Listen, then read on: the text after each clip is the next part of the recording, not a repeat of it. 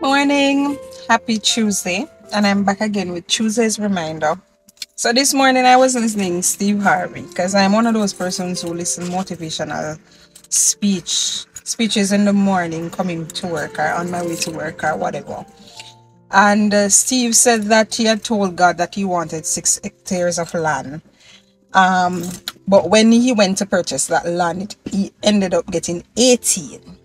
Anyways, when he left, I think he went back to his hometown, and when he went to his hometown, he remembered that he had some friends who was locked up, incarcerated for what to say all of their life they're going to be in there. So he said to God that, God, I'm begging you their 6 hectares of land that they would magically ask for sometime in life, right?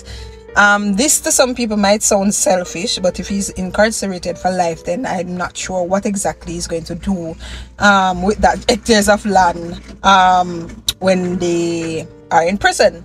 So it ended up that Steve Harvey got 18 more hectares of land. And when I heard that this morning, I was thinking,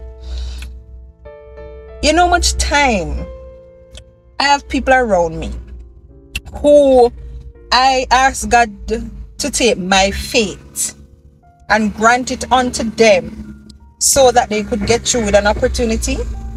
Now that leaves me wondering if anybody would grant their faith unto me when I am lacking faith or lacking confidence. But what I'm saying that to say this: as much as time as I'm going to ask God to take my faith and grant it unto somebody who needs it to come through with an opportunity to come from depression, God grant it unto them, because probably them are going to go through worse thing than me. However, that doesn't mean God are going to take away your blessing or your faith, but God is going to multiply that faith.